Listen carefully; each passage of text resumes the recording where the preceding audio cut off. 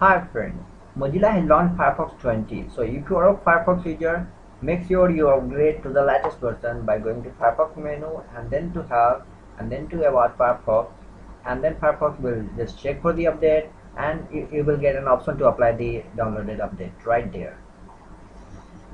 And if you are a new user, if you want to switch from Google Chrome to Firefox, just visit the link given in the description section of this video and download the latest version of Mozilla Firefox. Now let's see what's new in this version.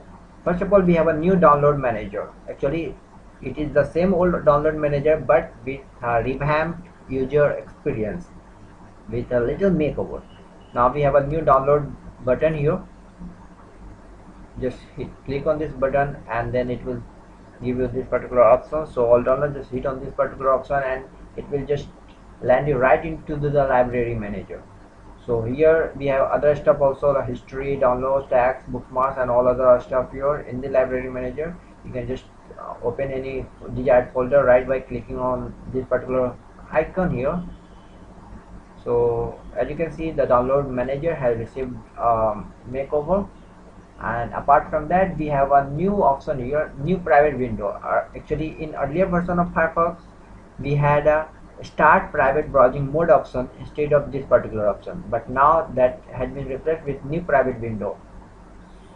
And even the features and functionality have changed. Actually, with this we can launch private browsing mode in a new window without closing our existing regular browsing mode. So this enables us to work on in two browsing modes simultaneously at the same time. As you can see, I can log into two Gmail accounts with this particular feature. In the regular browsing mode, Firefox logs me directly into my Gmail account, whereas in private browsing mode it asks me for my username and password. So this is pretty cool, and this is what has been lacking in earlier version of Firefox, but the same has been implemented in Firefox 20. And apart from these changes, Firefox 20 have received several critical security fixes as well. So if you are a Firefox user, you must upgrade to the latest version, and if you are new to Firefox, you should consider switching to Firefox because Firefox is one of the most popular and very stable, versatile browser available in the market today.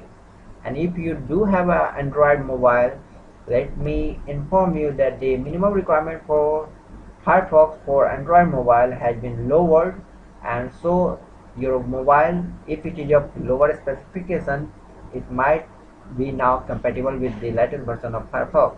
So give it a try, and if you are already a Firefox user, make sure you visit Google Play Store and update your Mozilla Firefox from there. Thank you for watching this video. For more videos, keep watching our channel on YouTube.